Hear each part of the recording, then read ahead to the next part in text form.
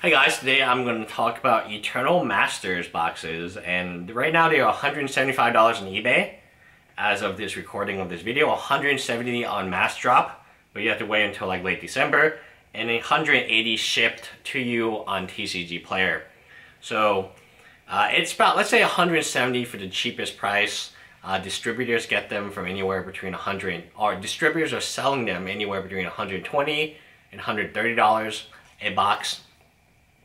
This was a set that came out at $300 a booster box. Now let's say it's around half, it's a little bit more than half, and there's not that much demand for it, there's not that much hype around it. I mean, the release of talking to my friend who owns a store, it just kind of was under the table. It was like, oh cool, this is coming out, I'll order some to draft and I'll order some for my friends. But he didn't have people pre-order it. When it first came out, he had a ton of people pre-order it, to the fact that he had to buy boxes from other stores around him to fulfill his pre-orders. This time around there was no pre-orders, and it is largely due to the confidence, and there is a huge confidence issue from the store owners, at least the two store owners I know, and distributors and Wizards of the Coast, of what they're going to do next. He doesn't want to carry too much of this stock, because guess what comes out in a month? Aether Revolt, right? That comes out in a month. So releasing Eternal Masters as a Christmas kind of gimmick, although they have gift boxes. I bought a lot of gift boxes because I love storage. Gift boxes are amazing for storage, so I only purchase them for storage, not for the booster packs. They're not really a great value for booster packs, but for storage, they are really excellent boxes. But back to the point.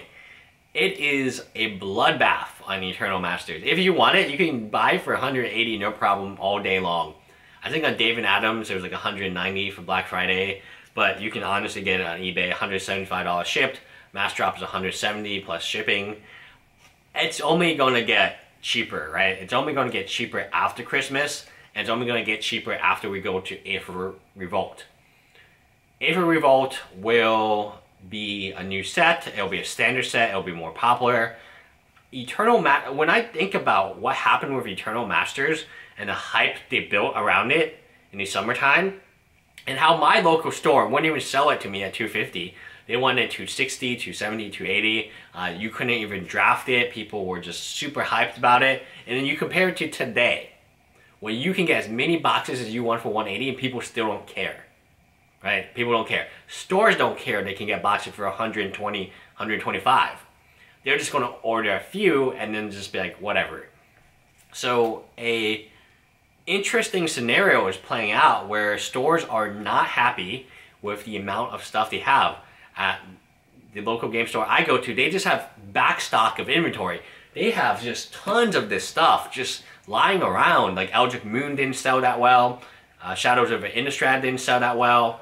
The Kaladesh showed somewhat well, and at the end of the day, there's just too much product. Like, I cannot explain to you. He just has an inventory of product. He's not a Magic the Gathering store.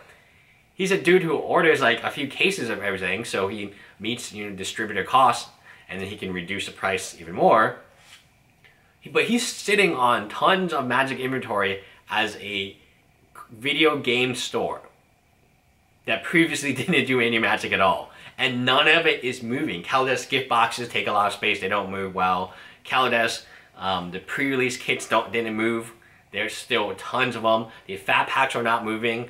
Eldritch Moon fat packs, which I love to death. I love this fat pack to death. You can get it for $25 on pretty much anywhere. His store is $25 for Eldritch Moon. I love this fat pack to death, and I paid close to $40 for these fat packs you see behind me, because I was like, oh, a Liliana box. And you might think, oh, empty lines just going off artwork. What's wrong with that? Like, the box is, very pretty for a box, and I feel like, the cards are very pretty, like, and you have a very expensive Planeswalker in this set. You do have to hit it or you will lose money, but that's about it. I think the set is a lot better than Kaladesh, in my opinion, where you have to hit a masterpiece so you lose money. Anyway, very interesting to see Eternal Masters and see that stores don't even want it. Like at $125, my friend's store, he doesn't want it. He doesn't want it because he's waiting for Aether Revolt. And he doesn't know if he can move it at $180 a box. At $150 a box, he might not be able to move it. That's how, at least in our local area, which is highly competitive because it is Houston. Houston is, I think, one of the largest cities. I don't know. Someone put like in the comments, I want to say it is like the 5th largest city, but that sounds like, no. I think it's like the 4th. It's a large city, so there's lots of game stores. There's a very good geek culture in Houston, which is, 4 years ago I didn't see it, but now I see it. And highly competitive area. So anyway, bye guys.